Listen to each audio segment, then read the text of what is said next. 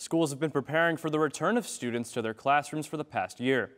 One thing they were worried about was the learning gap and students falling behind academically. But Cronkite News reporter Newsham found out while students are behind in academics, they are also behind in other areas. Recent studies show the pandemic set K-12 students back 4 to 5 months in math and reading. And many teachers are finding that learning loss has also led to a setback in social skills. Teachers can prepare as much as possible, but it isn't until the students are fully in the classrooms that teachers realize areas that need extra attention. Not only the academic piece, but the social, emotional of those students and what they've missed being around their friends, being around activities. And I think the kids were fired up about coming back. They wanted to come back on campus.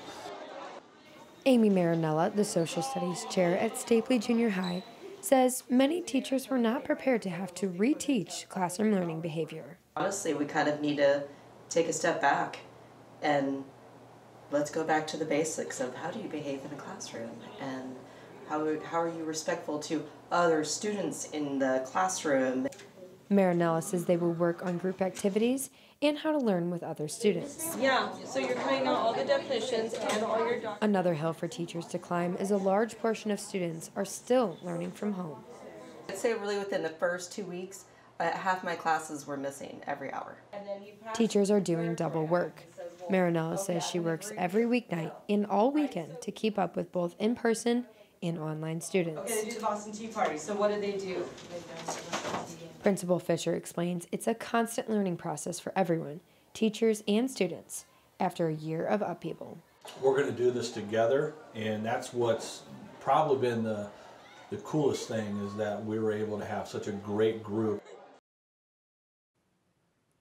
The students' excitement to return to the classrooms has led to behavioral issues that most teachers were not prepared for.